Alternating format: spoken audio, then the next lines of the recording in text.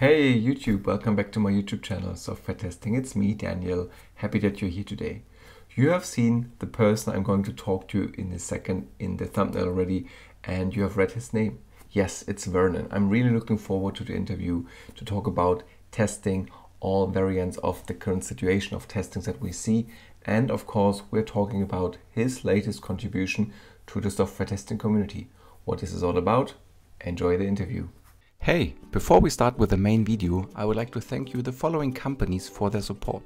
They support me through the YouTube membership program that I created for companies who care about software testing and are active in supporting the testing community. Thank you once again. If you want to learn more about the supporters, check the video description down below to find the links to their products. If you miss your logo on this page, follow the QR code or send me an email. Happy testing, and now back to the main video. Okay, so hey, welcome YouTube and welcome my community to today's interview. I've done already introduction video and you know to who I'm talking today. It's Vernon Richards. I'm really happy that you're available for me talking about all things about testing. Unfortunately, we missed one person today. It's Nicola. She cannot be here with us tonight, but that's okay. She's also fine with us talking, just the two of us, about the latest content creation or the latest content piece that you created for the testing community. But I would like to stop talking and would like to give you, Vernon, the opportunity to talk and to introduce yourself because I don't hope that people don't know you because you're like really, from my perspective, a really well-known person in the testing community. And the stage is yours. Ah, Dankeschön, Daniel. Appreciate it. Thanks for having me on. Yes, hello everyone. My name is Vernon Richards. I'm based in the UK. I'm in a city called Leicester, one of those annoying UK cities that is not pronounced how you think it would be when you see it written down. And I've been in the software testing and software development industry for over 20 years now, which is a long time. Started out testing video games. That's why I've got this hoodie on. Oh, nice one. Um, yeah. And started out testing video games, and then over the years, that evolved into working on e-commerce sites, working in the finance sector, even had a short stint working on a Formula One team. That was a lot of fun. Mm. And then that evolved into consulting and doing lots of freelancing. So got sort of lots of various different companies in different stages. And then more recently, the last, I don't know, 5 years or so, started to, start to share my ideas about how I see the software testing world. And that eventually led to the book that I wrote with my good friend Nicola Lindgren. And so that's what I'm here to talk about here with Daniel. So yeah, that's me. Perfect, thank you. Yeah, before we go I will ask you some questions about the book and like why you wrote the book and stuff. Like I would like to like, have some one or two warm-up questions because there's a topic going around these days. And so what is the first thing that comes to your mind when you hear the word AI? The first thing that comes to my mind is polarization. So I think there are some people who are extremely excited about it, and some people who are extremely unimpressed hmm and cynical about it. And to be honest, I think I might be a combination of both. I find it very, very interesting and very, very exciting and imagining what it could do, and at the same time trying to be wary of because hmm we're all nerds here. We've all been in the software development space, and we're all used to hearing hype about different technologies and tools and this, that, and the other. So hmm some of those promises will be a little bit fanciful, but hmm I think the trick for us, particularly as software testing specialists and quality specialists, is to find out where does the truth lie and how can we hmm exploit the tool and technology to our advantage. So that's what I think about when it comes to AI. hmm We shouldn't Nice. ignore it. We should explore it and try and Yeah. understand it. Yeah, that's good. And I'm on the same page. I'm more on the hype side of things at the moment because I have tried many of the tools already on the channel and also like in my spare time I tried to experiment with the stuff that's coming out again. So I'm really looking forward, but I'm completely with you. Like to explore the features, like that Yeah, what the tools can do for us as software testers or developers or product managers, whoever's using AI technologies. And I think this is really like changing the way we're going to work.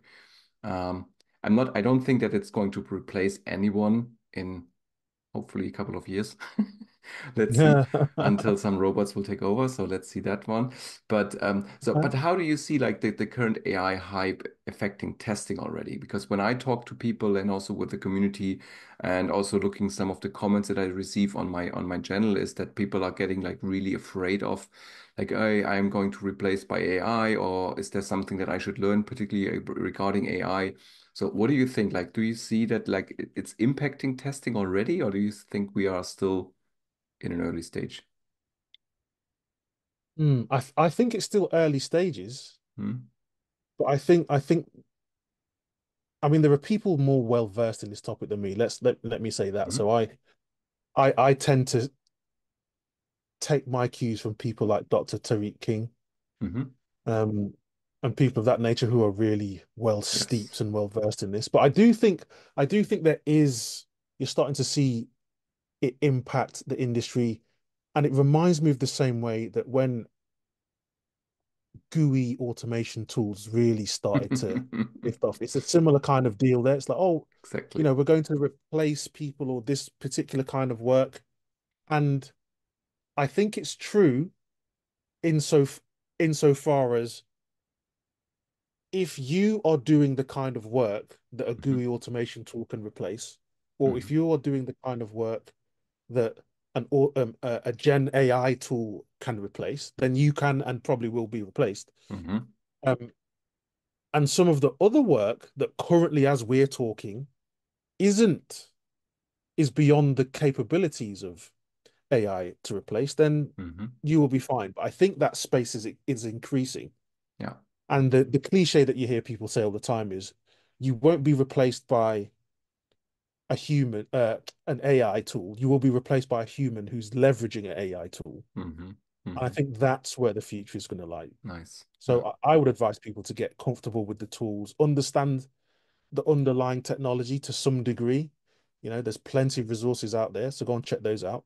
Hmm? Um, I would not be afraid of it, and even I would challenge people. If you're going to be a cynic, then at least be a cynic for the right reasons. Like go and do the research and Hmm? understand technology, Yeah. understand the limitations, and try and rebut things in a way that makes sense instead of Hmm? only relying on, when you've been in the industry for 20 years and just saying, well, I've seen this kind of thing happen before and it sucked with this other technology, so it's probably going to suck with this technology. Hmm? There might be some truth in that, but if you actually do the legwork and satisfy your curiosity, be a good tester, go do the research, get the evidence, present the evidence, I think that's Hmm? more powerful. And the same as if you're excited about it, like go and explore what makes it good and where is it not so useful, Hmm? and then you can speak with a little bit more.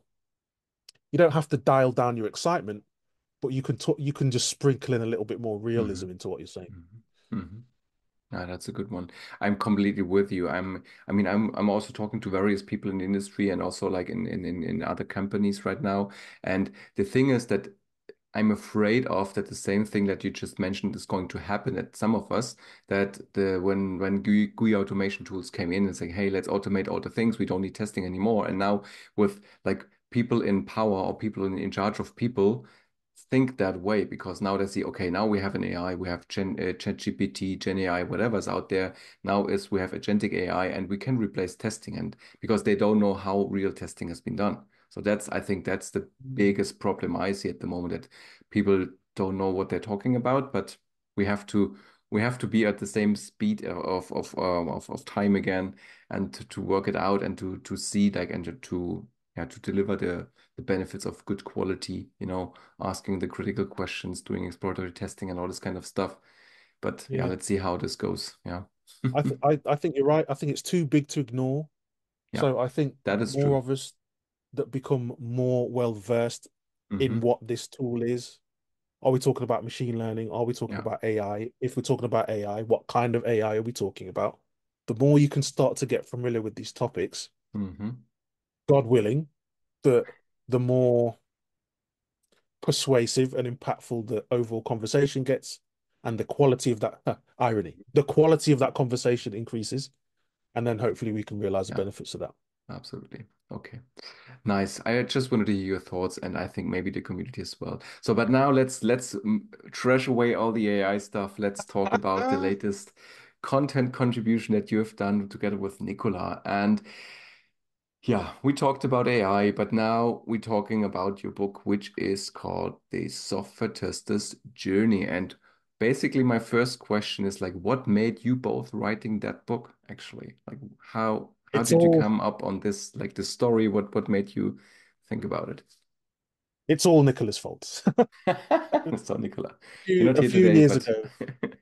Well, yeah, Nicola's written. I think this is the third yeah, I think it's a third book book. that Hmm. Nicola has written on this topic, at least. And so one of her previous books is How to get into software starting testing or starting how to software get into testing? software testing. Yeah, Yeah. starting your software testing career. And so she's written this book. Many people bought it. Awesome. And she started getting a lot of questions. Okay, I've started my Hmm. career. I've been doing this for, I don't know, 6 months, 12 months, 18 months, Hmm. whatever. Now what do I do? Like, what do I do Hmm. next? And at the time, I was knee deep in this writing challenge, which I keep repeating called Ship Hmm. 30. So I was writing a lot. Hmm. And she saw that. She's like, hey, I'm writing this book to answer some of the questions that I've got from the first book. Would you like to Hmm. write it with me? Easy, if you've met Nicola, easy yes. If you've read the book, easy yes. So that's what I did. That's how we got started. Nice. So Nicola and I, paired up and the rest is history. That's cool. I mean, I know how much work it is to write a book, but like how long did it take you to write the book actually? Like what was your way Oh, of writing? You had like a plan, or basically like you have like chapter by chapter, or I don't know, what was your approach basically? I'll be extremely honest and extremely candid. Like we could have released this book last year if I hadn't completely lost my mind. So What happened? I don't even know what happened. I think I don't know what happened. I got distracted. I wasn't focusing on the book in Okay. the way that I'd started because I think we started writing it last summer, Hmm. summer of 2023. Yeah. So we started writing it then, and then we lost all momentum, and that was pretty much 99% me, at least. And then this year, Nicola's come back and said, "Hey, Vern, look, we've got so because we wrote a lot, like Hmm. wrote a bunch of it." She's like, "Hey, we're so close. Do you have the energy to finish it?" And I was like, "Yes." Snapped out of it. It's like, right, let's go attack the rest of the chapters that I had to do. Then we went to this review stage where we were just, we Hmm. started off we started off in writing in Google Drive actually. Okay. And then we transitioned into Leanpub. They have an Hmm. integration with Git, so you can start writing in there and just plain text Hmm. markdown, very good. And then we're like, okay, we think we're done. And then we just targeted, I think it was October, the date in October. And we said, right, let's just Hmm. get this thing out. Yeah. And we managed to make it, and it looks Nice. fantastic. I love the cover. We played Hmm. around in tools like Canva and Notion and Git, Ah. GitHub, all these things. Yeah, published on Amazon as well. It's very cool to have. Slight tangent. It's very cool to see something you create Hmm. available for people Exactly. to buy and consume, and then you see Hmm. people consume. A friend of mine bought a physical copy from Amazon, and he sent me a picture of Hmm. him and his daughter like waving. I was like, wow, this is amazing. So yeah, Yeah, very cool. that feels weird, right?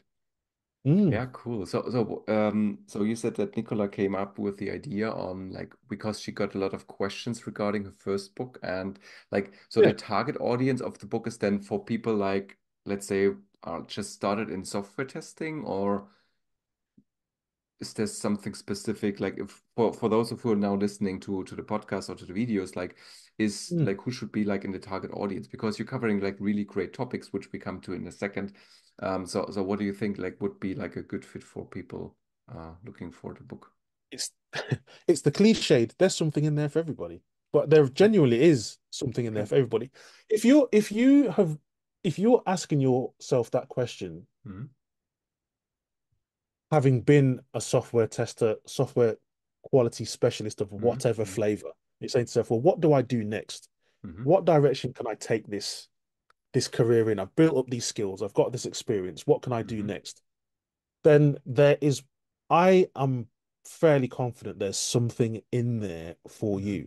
So if you're on the individual contributor side, what should you Hmm. do there? How do you manage up? How do you deal with your managers? Do I even stay in testing? We kind of explore that a bit. Freelancing, we cover that a little bit. Hmm. So, you know, something that's particularly relevant. I mean, I think it's all extremely relevant for the situation the market is in right now. But I Hmm. think there's a job hunting section in there, chapter in there, which I think could be quite helpful for people. Yeah. So Yeah.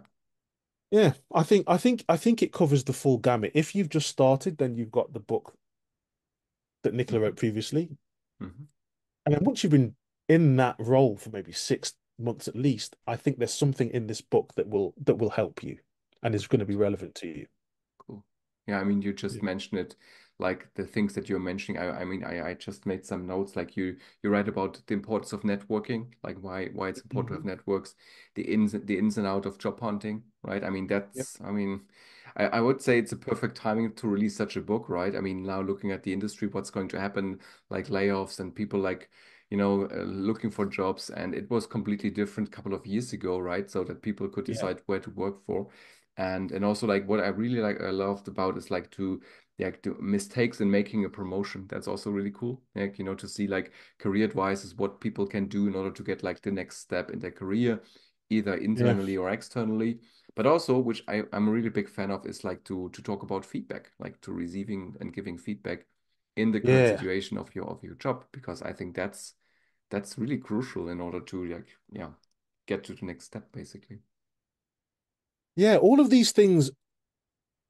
I mean, I have this opinion that the the hard skills will get you a job, Hmm. and the so-called soft skills, the interpersonal skills, they Hmm. will keep you in the job Yeah, absolutely. and they will help you 100%. excel in the job. And 100%. you shouldn't neglect either one of those skill sets Hmm. at all. I don't think Hmm. they Hmm. apply regardless of whether you go deep down the individual contributor track side of things, or if you go down the people manager leadership side of Hmm. things. Hmm. I think they apply. And so all of the topics that you mentioned from the book around networking, managing up promotions, mistakes around that, I think they're going to be we tried to make them as evergreen as possible Hmm. because these Hmm. things are going to be relevant regardless of what the Yeah. external job market is doing, regardless of what tools are there. Hmm. It's still going to be humans working with humans trying to figure out if this product or service is good enough to put in front of Hmm. Hmm. the humans. So we try to make it as evergreen as possible. Yeah, that's perfect. And I'm looking also at the topics that we just talked about. I think that's also what you meant before. It's like it doesn't matter like how long you're in the job. There's always something that you can, you know, to repeat again. To try to practice again, because sometimes you have a focusing on building up a network. I mean, or you're like let's say 15 years in the job, in the same company. You would like to step out of your comfort zone and to go Mhm. to go